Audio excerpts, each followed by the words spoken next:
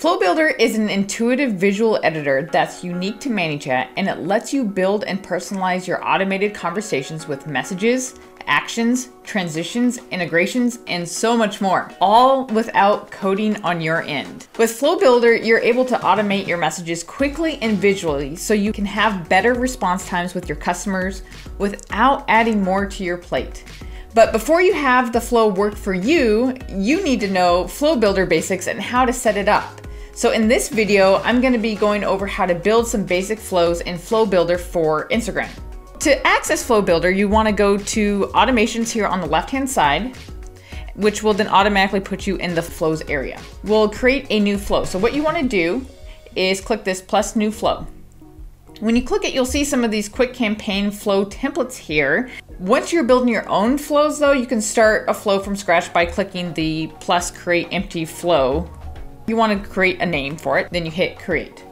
Once you're in the Flow Builder, you'll always see a starting step and a message block connected to it as the foundation of all your flows. Then from this part, you can build out your entire conversation with messages, logic, actions, conditions, and eventually you'll end up with a visual flow map of what the entire conversation looks like to your customers. So your starting step here is what triggers the connected message in your flow to send. You can double tap on the gray canvas area here and you'll see the options that you can add, or you can click the blue circle with the white plus, and this drop down menu will allow you to also add the same things. So we'll first create an Instagram message and connect our starting step to this message. We can delete this messenger message since we're going to be working with Instagram in this example. First create an Instagram step and then connect this. And then that's where you can then delete the messenger message. You'll see that an Instagram message already includes a text block where you can type your message here. You can include text, you can also include emojis, and as well as coupon codes. By clicking here, you can then put the coupon codes there. Or you can choose a list of custom fields, like their first name. Hello there, and then put their first name, like that.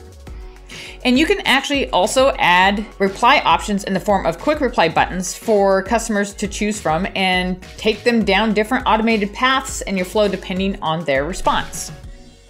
So you could say, and you can do a quick reply. Yes, I would. No, thank you.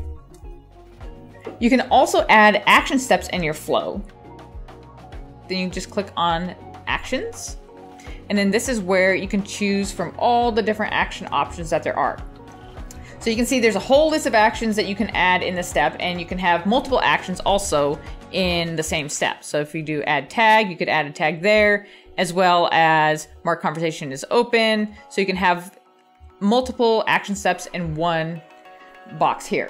And we can actually create a tag that, let's say, wanted a discount code. So interested in discount code. So then that way they'll get this tag before they move to the next step so we can track these customers. Another thing you can do is add an image block. So you click here and make sure you're choosing Instagram because we're sticking with Instagram here, and you just click on image. And here you can either upload an image, or if you have an image that is online, like let's say from your website, you can just click here and then put in the image URL here in this box. Another amazing feature is the user input block. This allows you to ask customers a question and anticipate their reply type. You can choose the expected reply type by clicking here, and you can see the list of options that you can choose from. So if you're asking customers for their email address, you'll set the reply type as email. And you'll see it'll automatically save it to the system field for you to retrieve and use later. And finally, the delay block allows you to add a specified delay between messages so you can control the pace of how messages fire. So I'll show you how that works. So let's say they gave their email. So we're gonna do another message here and say, okay, great. Here is your discount code. Then we can wait or do a delay block by doing smart delay. Let's just wait an hour and then follow up with them with another Instagram message that says, hello, first name. Were you able to use your discount code? Then you can add a quick reply. Yes, I did. No, not yet. Then let's say here you have a message like, wonderful. Let's say this, you want to give the coupon code again. Duplicate this. You can just hit this and duplicate it. And then you can just modify it a little bit so it makes sense. No worries. Here's your discount code. There you go. And the cool thing with Flow Builder also is that you can maneuver these blocks around wherever you would need. That makes it more user-friendly for you. You just hit Shift and then you drag your mouse. You click on your mouse and you drag it, and then that will allow you to select the blocks that you have there and you can move them around. Also allows you to duplicate them.